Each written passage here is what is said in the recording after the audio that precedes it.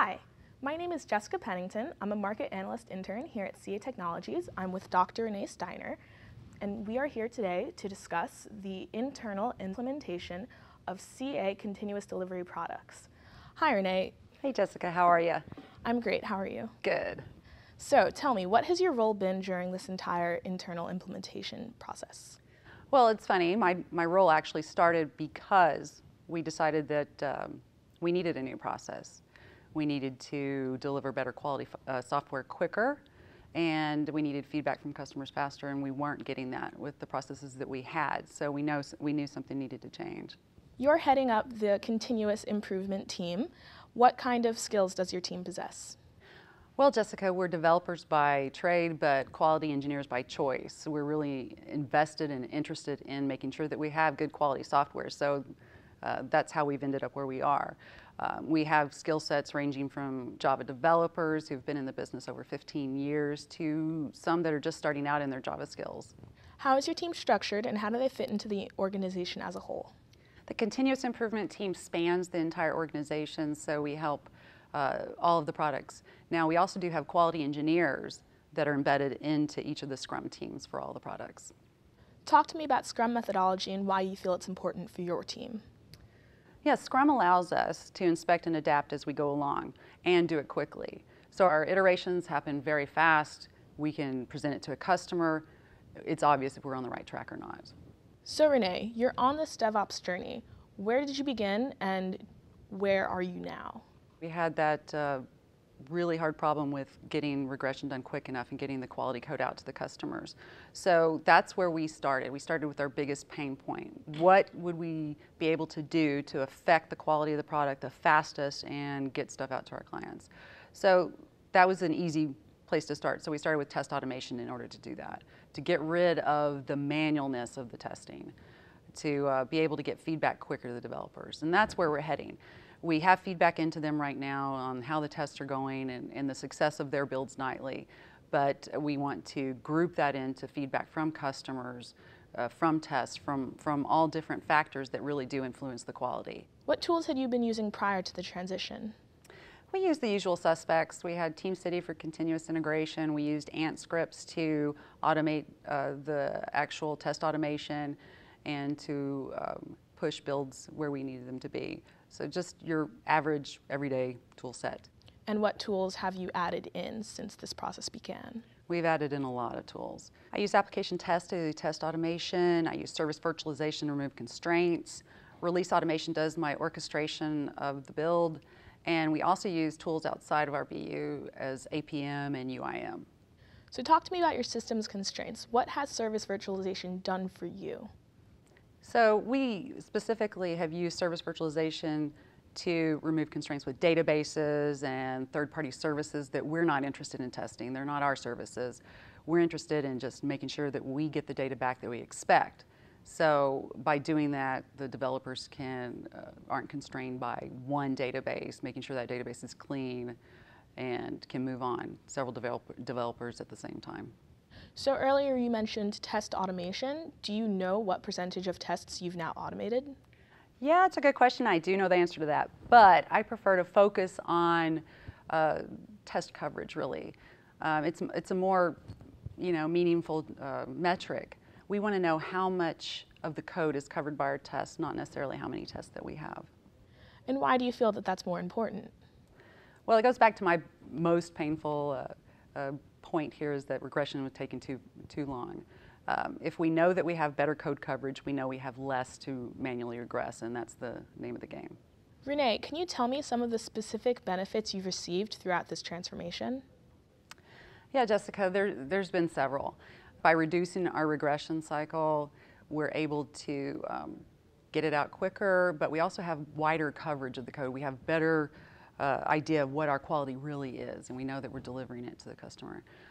Also, by shortening that regression cycle, we can get those releases out much quicker. They happen on a much more frequent basis, therefore the customer can benefit.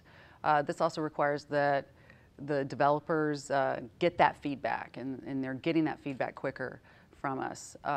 They're also doing their own tests to make sure that they're covering their stuff. Do you feel that this is reflected throughout any business process changes? Yeah, we've had to tweak some, of course, as we're inspecting and adapting. We firmed up the definition of done. We've added a few things to that to make sure that when it gets out, it's solid. But we also added a definition of ready so that when it gets into the sprint queue, it has everything it needs for a developer to grab it and go. So that's put a little bit more burden up front, but it's paying off with the developer getting it out quicker. Who specifically is setting these goals for your organization? Well, all organizations have goals that are set from the top, but what we really like to focus on are the things that come out of our customer feedback points. We get customer feedback at every sprint. We get customer feedback at every beta period too. We like to incorporate what we're hearing from the customer and incorporate those into our goals. Can you talk me through your continuous delivery workflow? Yeah, I'd love to, Jessica, because that's where this all comes together and it's a lot of fun. So when we have a build from Team City, we run the automation on it. So app test will then run automation. If it's successful, we have all tests that pass, then release automation. We'll get that and promote it to a dev environment that will be ready when the developers come in the next morning. They can test on it. It's fresh. They know they have a good build from the previous day's work and it's ready to go. After that, the developer signs off on it, management can sign off on it, it can be promoted to a user test lab. After that, it gets signed off, it can get promoted further on to an actual pre-GA version that other teams can then test on. So by using all these tools together, we can have the continuous flow from test to provision to getting it all the way through to the end test. What are some of the specific products that you've used this new release cadence on? Well, we've been implementing the DevOps solution for quite a while, so we've started probably about 2 years ago in this journey, and so it's been everything from dev test, service virtualization, release automation action packs. Everything has gone through this process, so we've just added on to it little by little and increased the effectiveness of it. You mentioned release automation action packs. Can you go into a little more detail about the process for that specific project? Sure, and it's very similar to what I mentioned before, how it goes through the whole flow from the build to the test environment to dev environment, all that. However, specifically with release automation action packs, we use service virtualization really well in there because, of course, we're doing integrations. We have to integrate with a ton of different products, and it's unrealistic to be able to have labs for every single integration point. So we have virtualized a lot of those, and we're continuing to virtualize them and go on with that to increase the library of models that we have. As far as the release automation action packs, the release cadence on that is incredibly fast. It's at worst it comes out every month. At best, we have one every week. What metrics are you using to measure your success? Well, we have quite a few, but a couple measurements are real key are that regression cycle. We have decreased it at least on one team by 50% in the short time that we've been doing this. Also, we've increased automation by probably 100% on one product too, since we've begun. Those are some big numbers. Yeah, but there's always room to go.